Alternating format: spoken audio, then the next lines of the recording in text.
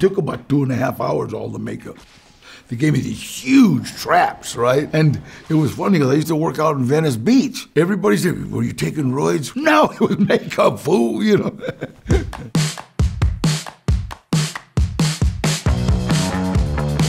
Heat.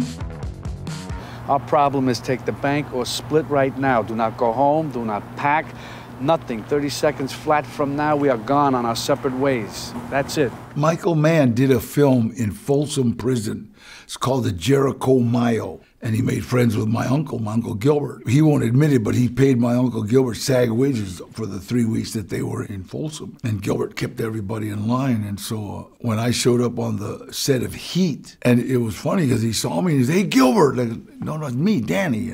But he kept mistaking me for Gilbert. And he changed the script 3 times. He gave me 3 different names. And every time he changed the names, changed the whole script. So a lot of trees went down, you know. And finally, he came up to me and said, Danny, you know what? Every time I look at you, I think of your Uncle Gilbert. Is it okay if I just call you Gilbert Trejo in the movie? Yeah. My whole family cried because Gilbert had died. You know, he OD'd and died since before then. And so if you note my name in the movies, Gilbert Trejo. I can try to dump him again. How are we gonna know if you did? If you didn't, you'll draw him to us. F. Ventura, pull him out of here. All right. Hey, I'm sorry, man. Last thing I want to do is let you down.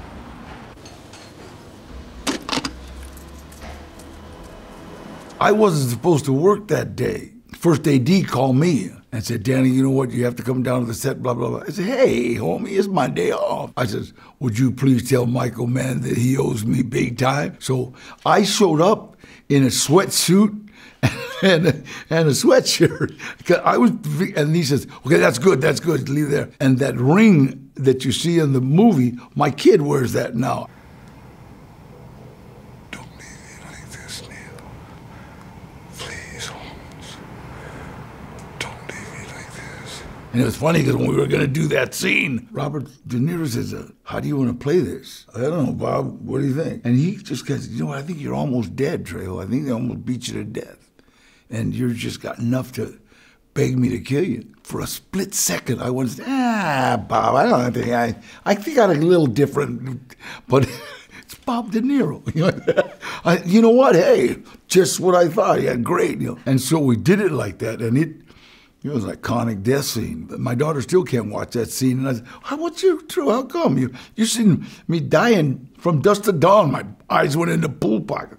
She says, because that's the way you were supposed to die, Dad. You know, that's the way you lived. And I thought, well, yeah, I guess you're right, you know, so. Con Air. Usted es el famoso criminal, amigo.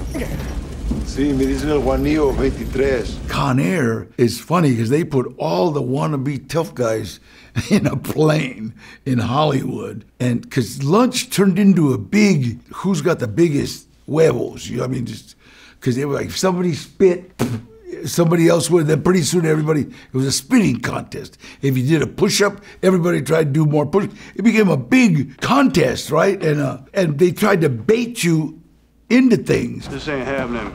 Not here, not now. What's happening? Hey! Relax, he's right. Not here, not now. Do you fly, Johnny? They had Benny Urquidez, who was, 5-time world champion kickboxer. John Cusack. People don't know it because he looks like a wimp, but John Cusack can kick ass, and Benny's his sensei. So they had a dojo set up. I grew up with Benny's older brother who taught him karate, you know what I mean? And he said, you know what, Danny, you're like my brother. First of all, you're not a good sport, and you don't get along well with others. So you don't want to, you're going to end up, socking somebody, so. Blood in, blood out.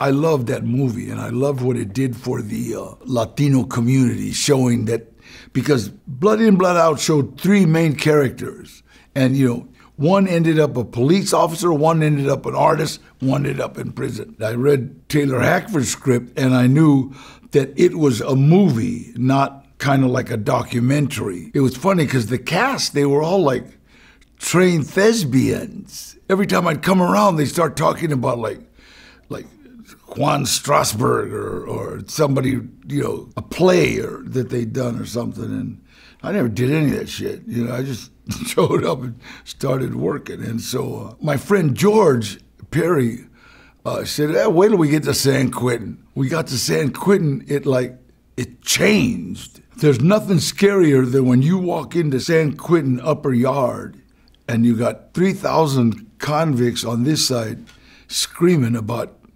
how pretty you are. Most of that cast was pretty, you know, and I looked around and they were all like just kind of like close behind me because they seen that I knew what was happening here. And then some of the actors learned that it's all about respect. Everything's all about respect. I love it when you walk on a set of a movie and they're portraying convicts and everybody's like, yeah, pushing everybody out of the way and being tough and being mean. It's not like that. I've had to pull a couple of people aside and tell them, hey, look, Holmes, I'm not Hollywood, you know? Because people, like, actors like try to stay in character.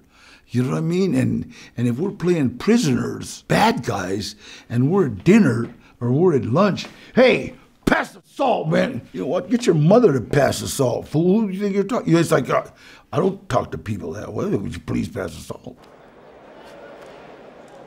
Beto, sígalo. You know, if you're a killer and I'm a killer, it's best to say, hey, excuse me. And you know, if it comes to something, well, then we kill each other. But we don't want to get there, you know. So really, prison is probably the most polite place in the world. But, you know, step out of line, he'll kill you. Desperado. Hey.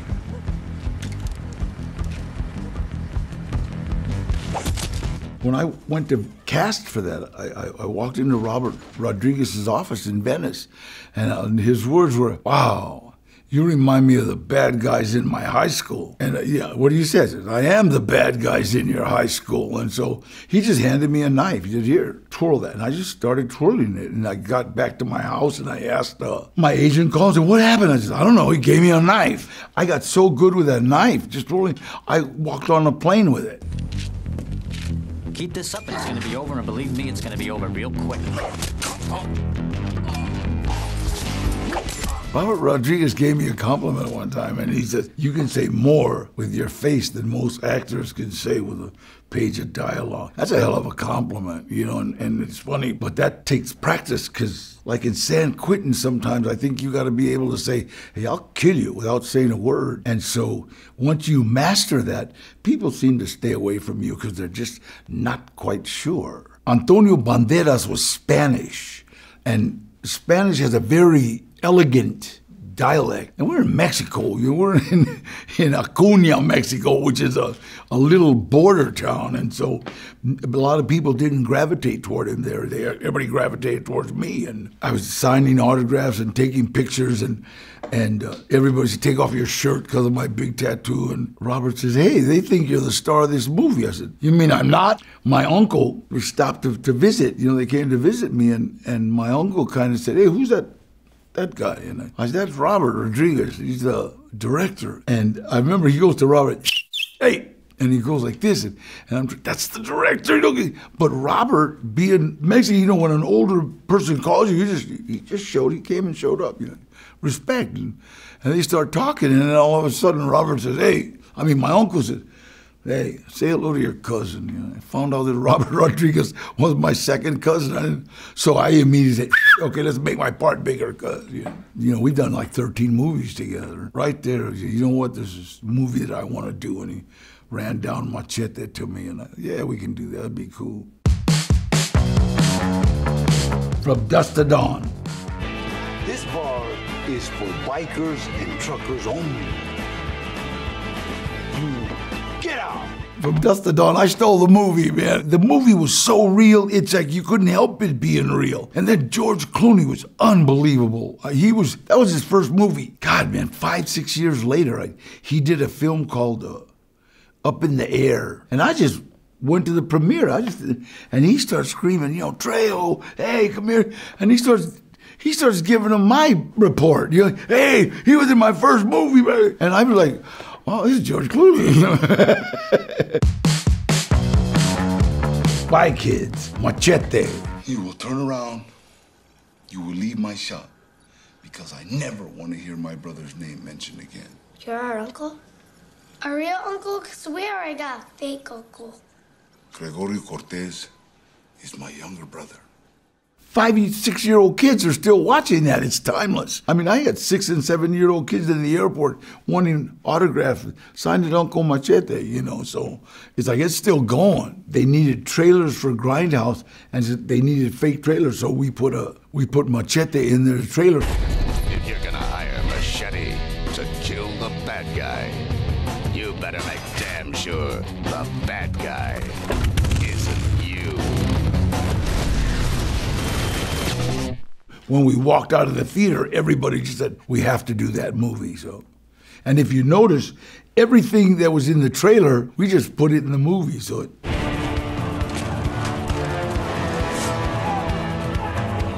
the first Halloween after Machete, I'd open the door to give kids candy, and a lot of little Mexican kids were dressed as Machete, you know, mustache, and they see me and hey, Machete. And it was just kind of cool, you know. It's like we had little Mexican kids that didn't have to be Batman or Superman, you know. They were like Machete, you know. So it was kind of cool. King of the Hill.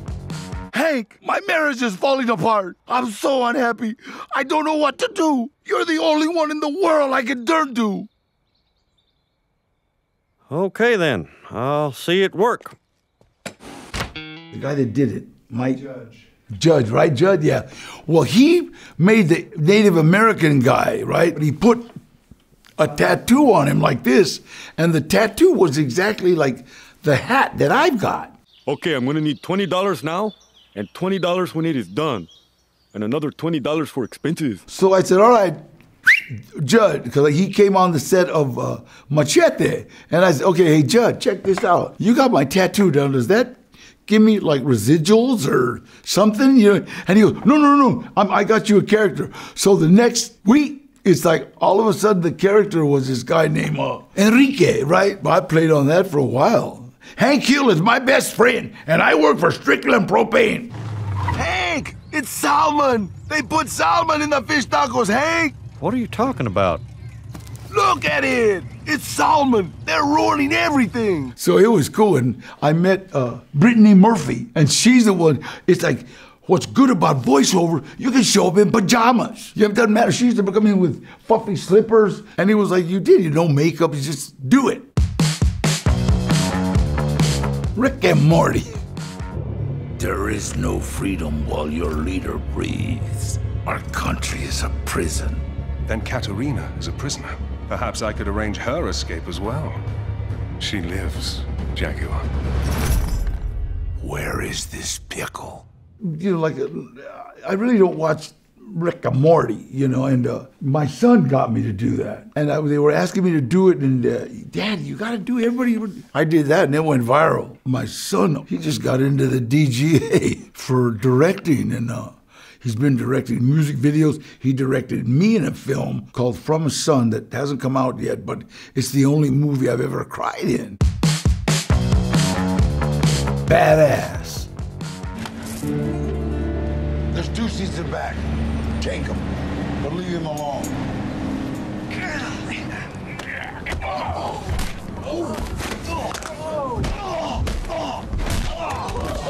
Badass, I did as a favor. Remember I told you, everything good that's happened to me happened as a direct result of helping someone else. They had me up for this film that was paying big dough, okay? And then Badass came along. Well, you know how they say 1 in the hand is worth 2 in the bush. So anyway, but my agent, Gloria, kept saying, Danny, this is gonna turn into something. Turned into a trilogy. I did Badass, Badasses, Badass on the Bayou, made 4 times the money I was gonna make on that one. But on the first one, I met a director named Ash Shaw, who had been in the restaurant business. And he saw that I like eating good food. I won't eat, you know, the Jack or the Mac. I'd always bring a little salad, or I'd bring something to eat. And he said, why don't you open a restaurant, Danny?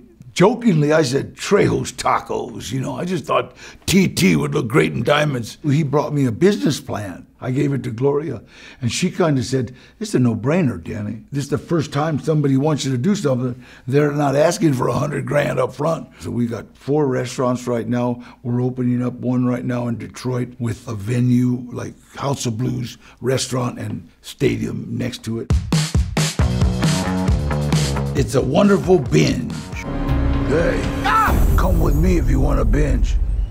At first I didn't understand it, and I said, "Oh, wait a minute," because I didn't see binge, right? So I said, "This is like the reverse of It's a Wonderful Life." That was a lot of fun. Just, it was freezing cold. We're under a bridge, and it was already freezing cold. Who are you, man? I'm Angel. Angel? Like, think you're my angel? If that's what you want to hear, kid. Now what's your problem? We'd cap on each other. He'd start saying something, and I'd go, "Wow, you know what? You'd be really pretty in the pen." And he wouldn't know what to say. So he kind of stopped challenging me. Breaking Bad.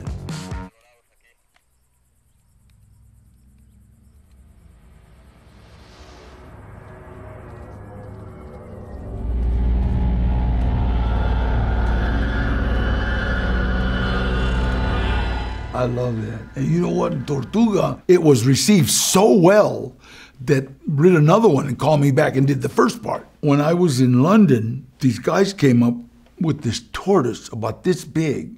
It took 3 guys to carry it. It's huge. And they said, "We'll give you $500 if you sign it." You got it. So I signed it, Tortuga, and then, Hola DEA, and made myself $500. Hey, white boy, my name's Tortuga. You know what that means? Tortuga means turtle. That's me. I take my time. Yeah, I remember that scene was awesome when I was sitting in the bed talking to the feds. Yeah, I'm slow, but I always win.